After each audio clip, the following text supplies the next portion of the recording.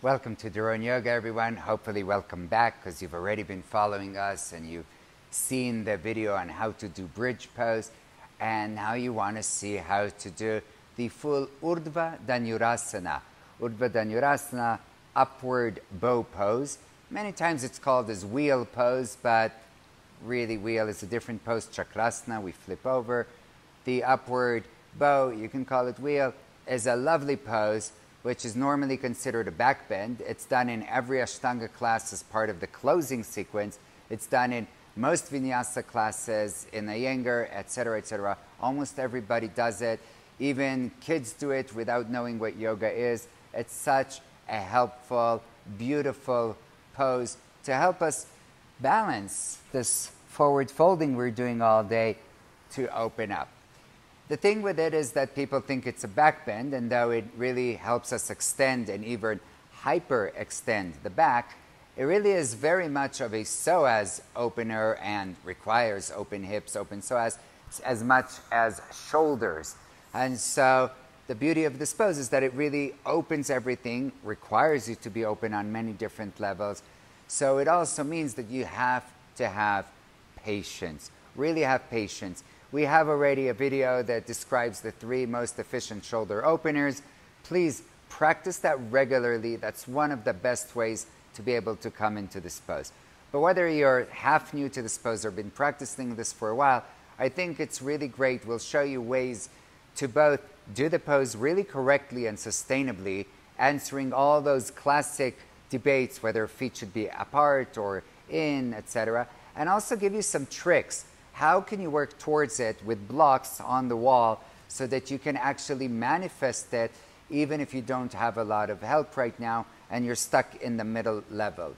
And this is because the biggest problem in this pose is it's usually bridge, which is nothing compared to this pose, or this pose, and there's not a lot of in-between. We will give you that in-between secret. So here we go. We're going to go right away into it. We'll start with showing you quickly the bridge pose just to understand the back and how that works before we go for the full pose. So Kasha is going to lay down on her back. Knees are bent. And so basic alignment, and this is, again, changes sometimes. Feet are about hip width apart. If you go a little wider, it's not the end of the world. What you're looking for is not to turn the toes too far out, because this will eventually cause you to squeeze your glutes, to pinch a little bit in the lower back. So the most important thing is try to keep the feet somewhat parallel. And as this pose is difficult, many of us, when we reach up, we then open the feet. So once you're up, try to realign your feet.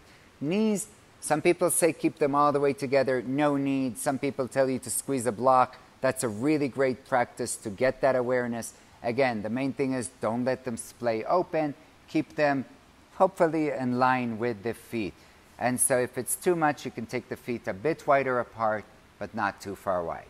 The lower back, what happens is obviously we can bend, and so we can now play with the tailbone for a second. There's 2 ways to move them, right? There's the curved and the non-curved, lordosis and kyphosis. And when the hips are turning right now, Kasha's moving the tailbone towards me, there's no way I can move the hand under. She's flat on the ground. This is great because this creates length in the spine, especially in L4-5, in the lower lumbar spine, lumbar number 4 and 5. However, if she curves the spine, which is very much what sometimes feels intuitive to do, I can take my hand all the way under. But if we start this way, it means we're going right into the lower back and not creating space, not using the full back. And as you go deeper and deeper, you don't want to rely only on L4-5. You want to try to expand it to the rest of the back, shoulders, and legs. So, of course, most of the bend is from the lower back, but we want to do it safely and sustainably. So we're going to start with the lower back tucked under, hips towards me, starting to lift the hips a bit. And really, the hips are lifting a bit. The knees are pulling forward towards me. This ensures that the tailbone is moving towards me. Kasha is not lifting up to her max, just part way. And this is to make sure that there's still length, as you can see, plenty length in the lower back. From here, before she keeps going higher, she's going to bring the hands under the back and clasp the fingers. Rolling a bit the shoulders under, wow, gave so much more opening in the chest area, in the heart space area, and gives space for the neck so that C7, the cervical spine, is not pressing onto the ground. Now that there's on one hand movement towards the chest, on the other hand movement towards the knees, the tailbone, she can go and lift up as high as she wants, woohoo! And because we've created the space in L4-5, as we go deeper, we have a rainbow, healthy back bend versus if we were just going right into the back bend, it would be a pyramid, a pinching, not so good and definitely not sustainable. Kasha, from here, we'll lower down for a moment and take a quick break. Even if you have an easy, full Urdhva Dhanurasana, practice this, get this, master this, because what happens? What's the difference between this and the full one? Are you writing me a comment? Okay, I'll tell you. It's the shoulders. We're adding the hands now, and the shoulders, which are very limiting for many of us, will be compromising of the back if we don't have this one right. So here we go. We're going to try and take it to the full pose. So starting again with the lower back, right? We're going to move a bit the hands so you can see, flattening the lower back, right? It pulls the belly in, it moves the tailbone forward towards the heels. Keeping that right now. We'll let it go later, but for now, try to keep it that way as you begin to lift the hips, making sure that the knees, the feet do not change, the knees do not change. Once we have that, we're not going to take the hands, we're just going to roll the shoulders a bit under to lift the chest, and then hips a bit higher, and then now the hands are by the ears. Now what happens here is this already is very challenging for a lot of people, and there's a problem keeping the elbows in towards each other. So we're looking to keep the elbows in, and if that's not working for you, you can cheat a bit and turn the hands a bit outwardly, meaning the pinky goes sideways. Don't go too much, you don't want to hurt your wrist, but enough to keep the elbows in. Pressing the hands strongly, the hips come up, the elbows maybe go a bit out, and then I can feel how Kasha right now is really working on bringing them in. Why is that so important? Because this means that between the shoulder blades there's space, there's no pinching. So we want the shoulder blades a bit away from each other, wrapping here. So the elbows go this way, the arms maybe straight, maybe part straight, legs are straightening as much as possible, hips up. There's still a bit of a feeling of the tailbone going towards the heels, right? The head relaxes down. To come on down, we lower down, bring the chin up towards the chest, and then come down. What many people do is they lower down to the head, which is fine, and then all the way down. But don't lower down towards the head by just collapsing. I like to bring the chin in, so if you do fall for some reason, you fall on your shoulders, not on your head and neck. Okay? In between, I recommend taking knees from side to side. This releases the back, but it doesn't put you into a forward fold. And since we're going to continue with the back bends, not too many, let's not go too far. Okay? So I'll show you in a moment a few other versions. Let's look at this one more time a bit faster. Feet parallel, knees parallel, tucking the tailbone under, hips come up. Hands by the ears, and this part again showing you holding the elbows in, pressing the hands. The elbows will go a bit to the side, but then realign in, and then hips up, chest moves in one direction, the legs are pressing strong.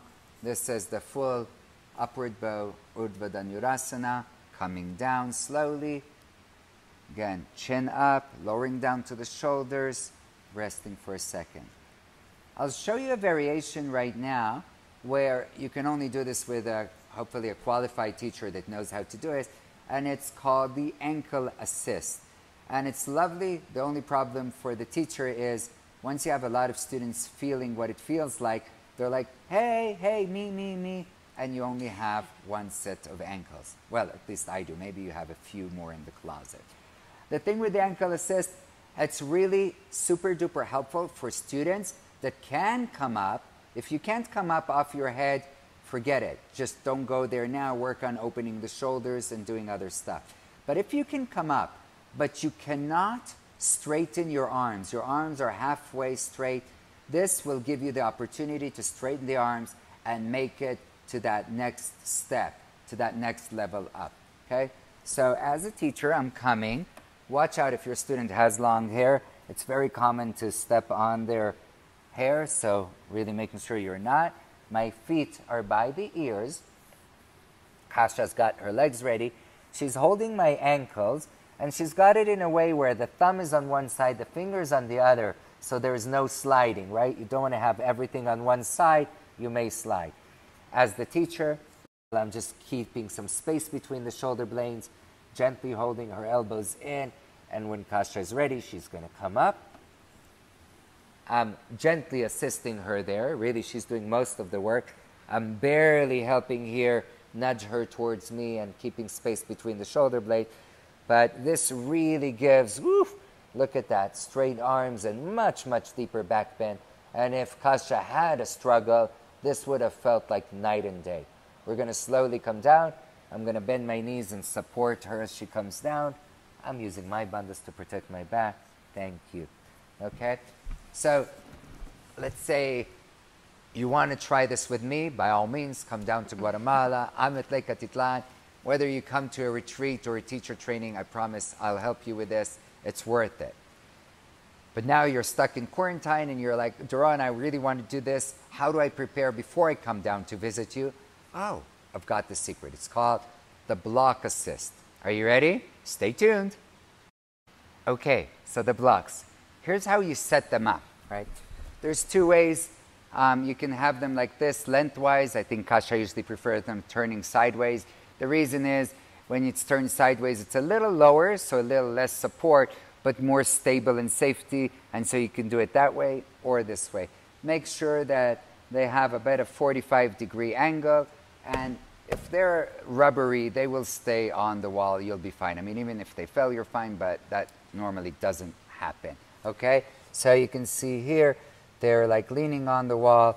They're down here. And this is kind of like holding the ankles, right? So you keep space between the two blocks enough so that you or your student goes down and lays down on their back with the head in between the blocks.